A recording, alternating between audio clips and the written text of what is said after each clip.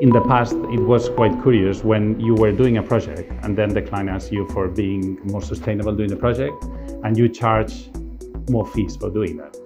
But there is no point.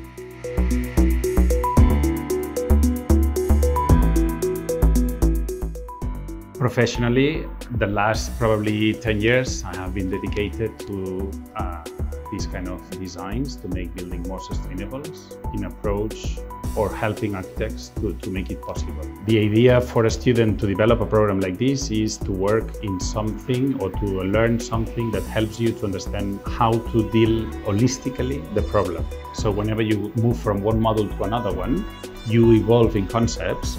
These concepts can be different, but at the same time help you to understand the previous models. So at the end, the global program is something that embraces all the other models.